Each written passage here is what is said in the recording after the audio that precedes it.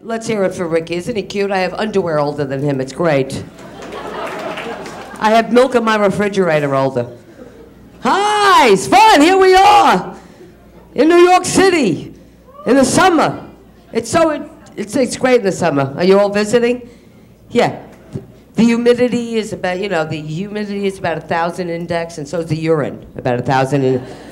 It's nice to be here in the summer. And there's a Starbucks. Did you go to the Starbucks? There's one, of course, every 5 minutes. I was just in the Starbucks, and I gotta tell you, I drink that coffee but hate it. Anybody else? It's $82 a cup, number one. But I think they put crack in it, I swear to God. There's crack in that coffee. You ever see people online at Starbucks like this? Give me a latte. Well, why else are we paying that money? But I'm standing online, there's a white couple in front of me that adopted a Chinese baby. And the woman says, I don't think I'm gonna tell her she's adopted. Well, you better tell her how she turned Chinese, because some point she's gonna ask. Then she goes and orders decaf espresso. Decaf espresso. Is that not an oxymoron? Seriously. That's like walking into a drugstore. I'd like some of those non-drowsy sleeping pills, please. I hate when they make me tired. I'd like that with the KY powder. You have it? How about those fishnet condoms? They're effective. You got those? How about those time-released antidepressants? You got those? They actually came out with time-released antidepressants. Time-released antidepressants. What is this? What kind of roller coaster ride is that? So you're walking around, I'm gonna kill myself. No, I'm not. I'm so unhappy. Not anymore.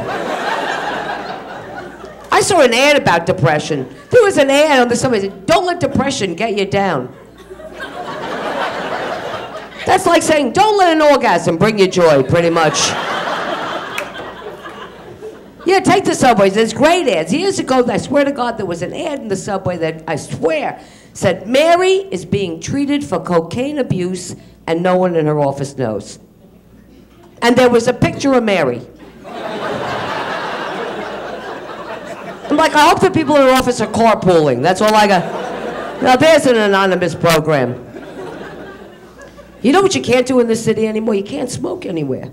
I'm outside smoking a cigarette. Somebody goes, don't smoke, there's a baby in Brooklyn. Now, don't smoke, kids. It's very bad for you. Don't smoke. I'm not advocating, because look at me, I'm 25. Smoking's made me look like this. It's not that funny, my friend. Okay.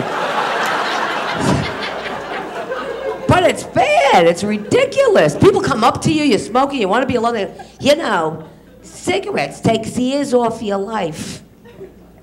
Yeah, but they're at the end. Who cares? It's ridiculous. And in this city, cigarettes are 12 bucks a pack. Have you tried to buy? 12 bucks a pack! Yeah, heroin's cheaper. I switched. Now I'm shooting up. Nobody bothers me. It's unbelievable. Nobody walks up to me. It's crazy. It's hard, but you know what? I'm a little older. Don't say anything. I grew up, everybody smoked. Everybody. My mother and father used to smoke constantly with me and my brother in the car. The windows rolled up. Not down, up. I don't know how we saw where we were going. Open the door, puff of smoke, me and my brother. Hey! Doctors would smoke when I'm a kid. I remember going to the doctor with my mother. We're sitting there. The doctor's like, I think you have asthma. My mother smoked so much, she was smoking while giving birth to me, I swear to God. I came out of the womb, I had ashes on my head. And the doctor was over going, I think it's a girl, let me see.